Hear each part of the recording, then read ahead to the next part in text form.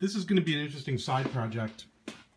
None of the capacitors have been replaced in this unit, and as this unit is a capacitor tester and leak down tester, as you know, the IT-11, I had just received a shipment from Dave. I've been dealing with him for many years.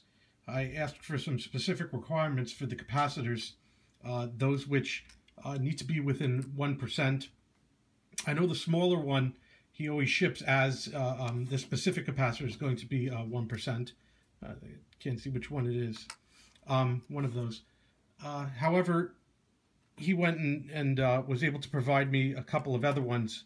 I believe it's going to be this 203 right here. This one's 104, it's not it. This is a 503. 205 right there. So 3 capacitors within the tolerance that I require, and some other caps that I'm going to be replacing.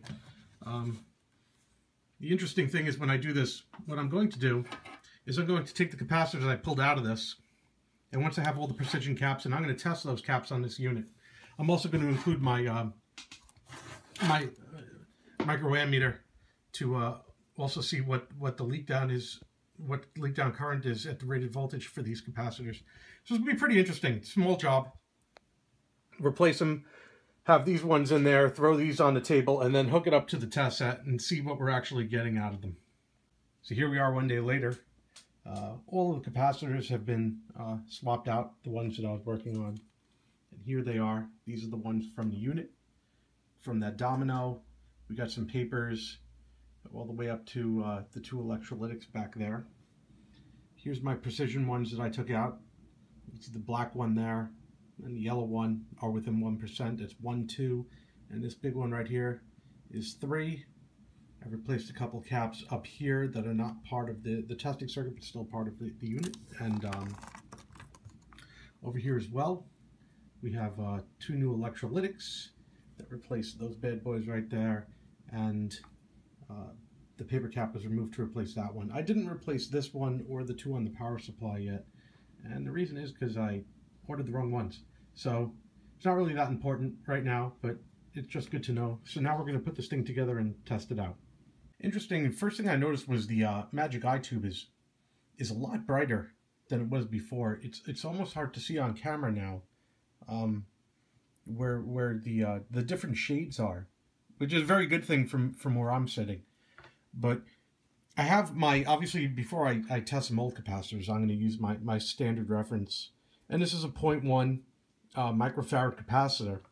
I have it on the 0.01, and I'm sorry, this is a 0.01 microfarad capacitor, my mistake. And I have the scale on 0.01, so I should read an indication at 1 times 0.01 being 0.01. And let's just do that, and we'll just come right to it as we approach 1.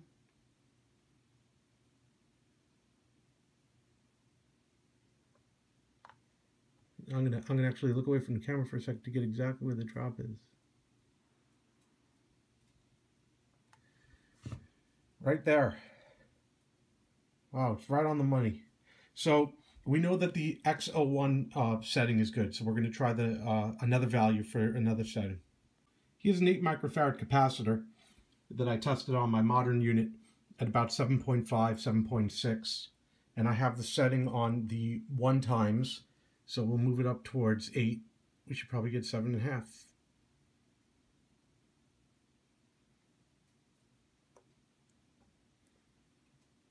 Just over 7.5 right there. Bring it down some. There it is, 7.5. Okay, so the X1 setting is good. Now we'll try the 0001. Here's 102 on the scale of 0.001. So that should read 10. I'm not going to tune it in, but you could, well, it was actually on this unit reading 9.5. So what I actually ended up with right here is just about 9.5.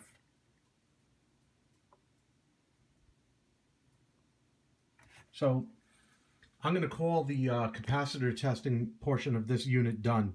What we're going to do is we're going to take the capacitors that we just removed now that we know that these measurements are good. And we're going to measure the capacitors from this unit on this unit, as well as the leak down test for all the capacitors. I'm starting a calibration of this unit today. The first instruction shows that I should bring the shorted current through a resistor to 2 milliamps for electrolytic, 2000 microamps, and that's the point it should open. And I've hooked up my little trusty Radio Shack kit here, so I'm able to get exactly what I need. So if I move this dial right here, I'm going to move it now, and you can see as I move it, the current drops, the eye opens, and then we raise the current and the eye closed. So ideally, it should just come closed at 2 milliamps. Right now we're at 237. So what I'm going to do is I'm going to back this down to where 2. It's a little difficult to do. And then what I'm going to do is I'm going to go and adjust the potentiometer in here that corresponds to the first value. And I'm going to go through all of them and do this until I have the exact settings that I'm looking for. Now I've adjusted the mini-lytic position, which will start showing closed position at 15 microamps.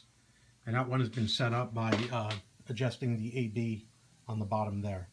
So that one is done. The last setting is for paper and mica and what have you. And it is calibrated to be in the closed position at 2 microamps. And right now I've set that up, and I've set up the rheostat for that value. So now we should have everything configured and ready to go.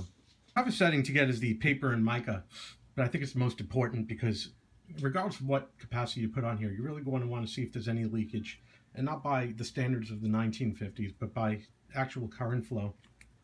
It's been kind of difficult here, but I've been setting up these 3 separate potentiometers plus some added 1.8 meg resistance on here. But this is at a lower voltage. It's easiest to test these at the lowest voltage possible. This switch is basically just a parameter for deciding a pass or fail based on the type of capacitor. And I guess back in the 40s and 50s, an electrolytic capacitor that leaked 2 milliamps or less was considered to be a good capacitor.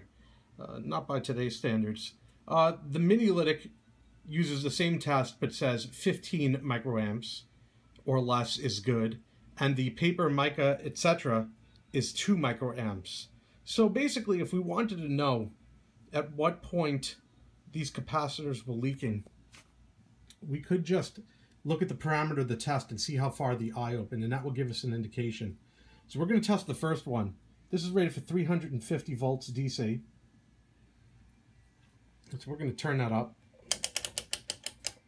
I'm going to start at 300, just under it. And we're going to set it to leakage. And as you can see, the test is closed. That means it is definitely leaking more than 2 microamps at 300 volts. I'm not even at the maximum voltage, but we'll just stay here right now. So let's see if it's leaking 15 microamps. And it is in fact leaking more than 15 microamps. And is it leaking more than 2 milliamps? No. So, interestingly, we could, okay, see it's charging. So, this capacitor is leaking less than 2 milliamps, but more than 15 microamps, which tells me that it's no good. But it's an interesting way they measured this, the criteria for pass and fail back then, because any capacitor that was leaking 2 milliamps, to me, would be considered no good. In working with the test set, I came up with pretty much the best way to tell the quality of the capacitor. And basically what I want to know is it leaking any DC? So if I put it on the criteria for 2 microamps, and you can see that at 3 volts, it's not leaking anything. But we'll crank it up and we'll see at what point it starts leaking over 2 microamps. 6 is good, 10 is good, 15 is good, 25 is good, 50 is good. And at 100, it starts leaking 2 microamps. But is it leaking 15 microamps at 100? So we flip up to the next switch, and it is not leaking 15, or it's not leaking 15 microamps at 100. So we'll turn it up to 150. And it looks like at 150 volts, it's leaking more than 15 microamps. So just by using this tester, we could get pretty much exactly how much leakage we're getting in current across the capacitor at what voltage. As an example, another one that I've pulled out of the unit was a 0.5 microfarad at 200 volts. And it did read on the meter, which I had to set for just under 0.5. So the capacitance was reading correctly. I've set up my voltage for 200. And when I flip the switch, you're going to watch it charge very quickly and then open back up, even on the paper mica setting, which means that there's less than 2 microvolts. Actually, probably there's no actual leakage across this capacitor. Just like that.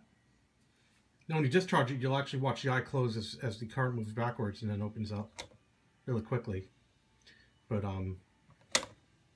that is a good capacitor. So this is one to hold on to. You figure the eye is fully closed at 2 microamps. So by the time the eye fully opens up with no silhouette, you're looking at, you know, 0 to some unbelievably small amount. Here's another one, 0.05, measuring it on the scale here, x.01, pretty much right on 5, so that capacitor reading is good. If I move it away, see it goes up. Now let's go and run 200 volts through it and see what we get. And this is on the mica scale, so we're looking at 2 microamps or less. Ready? Very nice. So there is no DC flowing across this capacitor. This capacitor is good. With this charge, we'll charge again, and that's it. Everything looks good. Here's the 2 microfarad capacitor, the domino cap that was the reference for C x to the times 0001. And this one always fares better than the paper and electrolytics. And it did work, although it wasn't perfect. I mean, it was the only one that I could get a reading on. So now I'm measuring this, and I'm finding that this one was still in the ballpark.